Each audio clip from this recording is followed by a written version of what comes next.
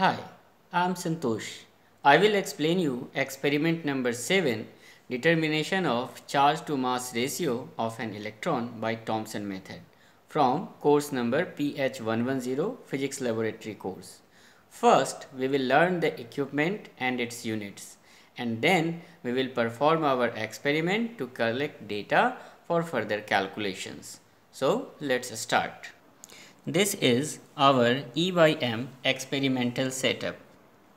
It contains a set of Helmholtz coils, a bulb having some arrangement inside for production of electron beam, and voltage and current control with this experimental setup, and a scale and pointer arrangement for measurement of diameters of the electron beam created ring. Inside this bulb there is helium gas filled and some arrangement has been made for production of electron beam. At one end inside this one a filament is kept. When a voltage is applied there, it will be heated and it will eject electron beam through another side of this tube system. And we can see there are two plates. These are deflecting plates. One is horizontal and one is tilted upside. If we apply some voltage toward these plates, then the electron beam will be attracted towards the plates respectively. In this experiment, we don't require it, so we will not give any voltage to these deflecting plates. There is a set of Helmholtz coils in this apparatus. The coils have 160 turns each and their radii are 0.14 meter. This scale will be used for measurement of diameters. This scale has a pointer here. This pointer is a tube type arrangement.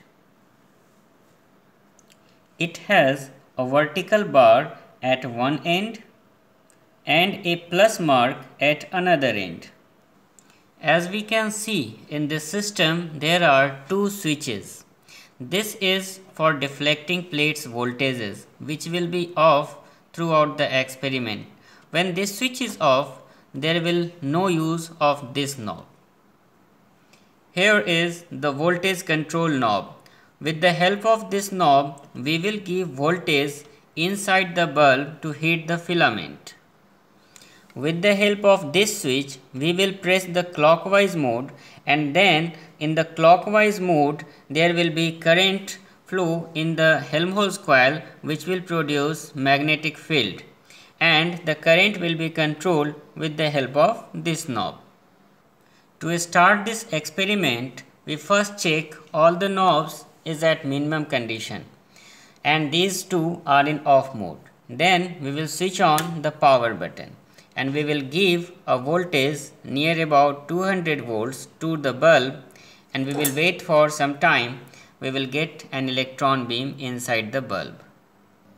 As we can see, we are getting an electron beam. Due to helium gas, we are getting a green color beam here. Now we will press this current switch in the clockwise mode and we will increase the current in Helmholtz coil and we will set it to 1 ampere. Now I am increasing the current in Helmholtz coil. As we can see, due to the magnetic field produced by Helmholtz coil, the beam is now making a circular loop. We have to take the diameter of this circular ring at different voltages. The current is set at 1 ampere. As we can see, with the change of voltage, the diameter and the center position of this ring is changing. We will take its diameter at 5 different voltages, range from 100 volt to 200 volt. The voltage is set at 120 volts. To define the diameter, we will run this one on the scale with our eyes on it, and with the help of markers of plus and this vertical line we will define the diameter. We have to be careful, we have to take the reading of diameters, not the chords. We will take the observations at end part of this ring, means outer part. This is the LHS position in first set at 120 volt.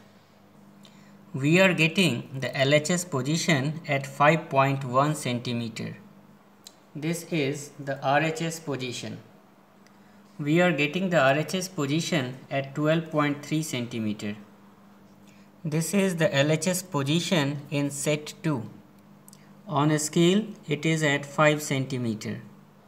This is the RHS position. On a scale, we are getting it at 12.3 centimeter. This is the LHS position in third set. We are getting this position on a scale at 5.1 centimeter. This is the RHS position. We are getting this position on a scale at 12.2 centimeter. Now the voltage is set at 140 volts. In first set at 140 volts, this is the LHS position. We are getting it at 4.9 on a scale. This is the RHS position. On a scale, it is at 12.7 centimeters. For second set, it is the LHS position.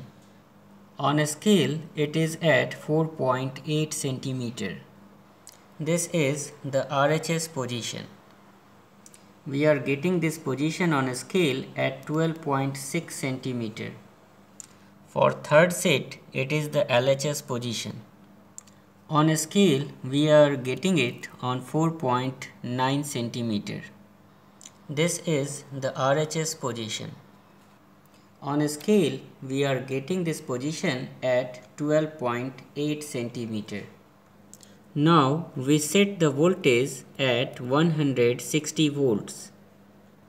In the first set at 160 volts, this is the LHS position. On a scale, we are getting this position at 5.1 centimeter. This is the RHS position. On a scale, we are getting it at 13.4 centimeter. For set 2, this is the LHS position. We are getting this position at 5.1 centimeter. This is the RHS position. On a scale, we are getting it at 13.3 centimeter. For third set, it is LHS position. On a scale, we are getting it at 5 centimeter. This is the RHS position. On the scale, we are getting it at 13.3 centimeter. Now the voltage is set at 180 volts. In first set at 180 volt, this is the LHS position. On a scale, we are getting it at 4.9 centimeter. This is the RHS position. On a scale, we are getting this position at 13.7 centimeter. For set 2, this is the LHS position. On a scale, we are getting this position at 5 centimeter. This is the RHS position. On a scale, we are getting it at 13.8 centimeter. For third set, it is the LHS position. We are getting this position at a scale at 5.1 centimeter. This is the RHS position. On a scale, we are getting this position at 13.8 centimeter. Now the voltage is set at 200 volts. In first set at 200 volts, this is the LHS position. On the scale, we are getting this position at 5 centimeter. This is the RHS position. On a scale, we are getting this position at 14.3 centimeter. For second set, it is the LHS position. We are getting this position on a scale at 5 centimeter. This is the RHS position. On the scale, we are getting this position at 14.2 centimeter. For set 3 at 200 volts, this is the LHS position. On the scale, we are getting this position at 5.1 centimeter. This is the RHS position. We are getting this position on a scale at 14.4 centimeter. Now the data collection is over. We will switch off this equipment in the reverse order. First, we will decrease the current. Then we will switch off this clockwise anti-clockwise mode. Then we will reduce the voltage to minimum, and after that we will switch off the power button. This is over now. Hence, with the help of our laboratory manual and data collected from this video, one can calculate the charge to mass ratio of an electron. Thank you.